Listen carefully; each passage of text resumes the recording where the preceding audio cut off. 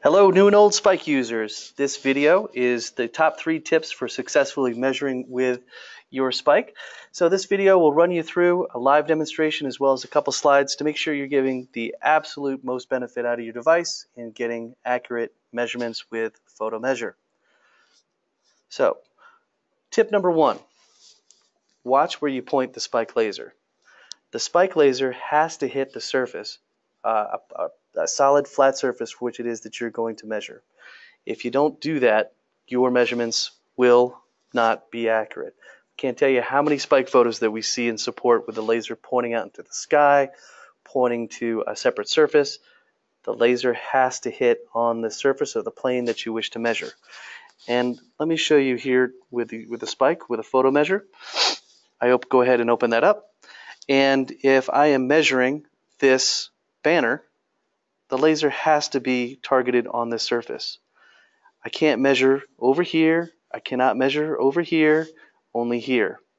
And so I just point the laser to the center of the banner. I go ahead and click it, and then I've got the surface. I check to make sure that the laser is on the surface that I want to measure, and that's what that red dot is. That red dot gives me a physical representation on the spike photo where the laser hit. In the case of windows, windows can be a little bit tricky. So once again, let's go out to the photo measure.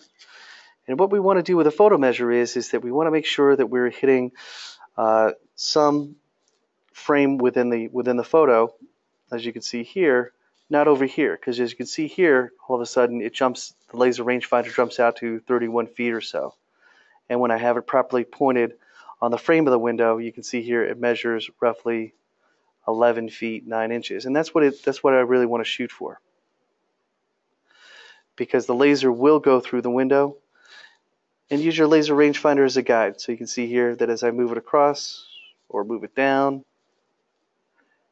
that it gives me the accurate range that I should be looking for. So once again, I just go ahead and point at the frame. I take the photo, and then I'm ready to go.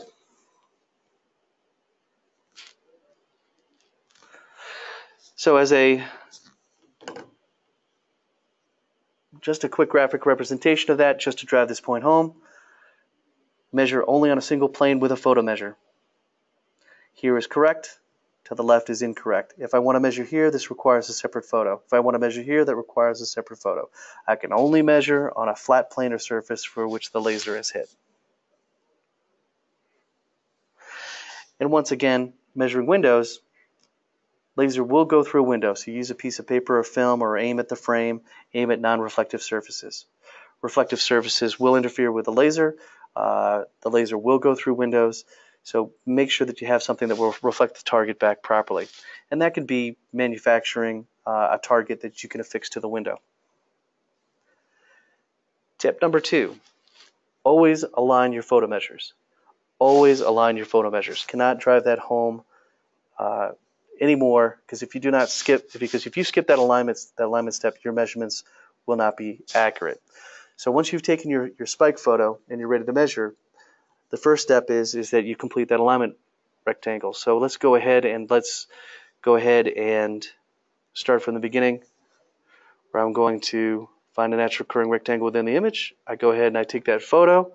I then open up that photo, and then I get that alignment. Now, because I've taken this photo at an angle, I need to correct for those angles on the X and the Y and even on the Z. And so what I'm going to do is that I'm going to take my finger and I'm going to place them on each one of these little green circles, and I'm going to drag them to the corners of that natural occurring rectangle. And I go ahead and do that just like so, and so I'm just going to do this really quick for demo purposes. But now once I've done that, what this does is that this is corrected for the angles within the photo. I go ahead and click Next. And now what that's done is that is corrected for the shift in the pixels for me taking at this angle. So I can measure anything on this surface. I can measure on the screen. I can measure these little pieces of paper down here. But what I cannot do is that I cannot measure up here. because as you can see, the scale is set to the surface here. So once again, measure on the surface of which the laser is hit, do your alignments, then your measurements will be accurate. And finally, tip number 3 is check your angle. What you want to try to do is that you want to try to get as perpendicular as possible, as you see here with me taking with pointing the spike laser at the banner. But I can also take these at an angle, but there's a limit to that angle that I can do. And so that angle is actually 60 degrees from perpendicular. And the graphic on the screen here to the left gives you an idea of what that looks like. So being a minimum of 6 feet back, maximum range of 200 meters, but the maximum range for a photo measure you really want to do is roughly around 100 to 120 meters. But I can go up to 60 degrees from perpendicular or 30 degrees from parallel.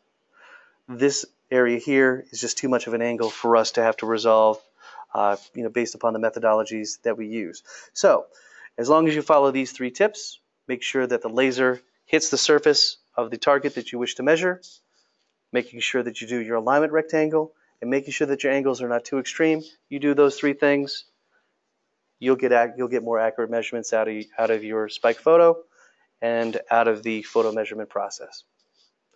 So if you have any other questions, feel free to reach out to our support line, toll-free number as well as direct number on the screen, as well as an email.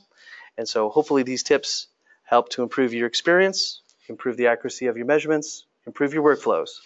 Happy spiking.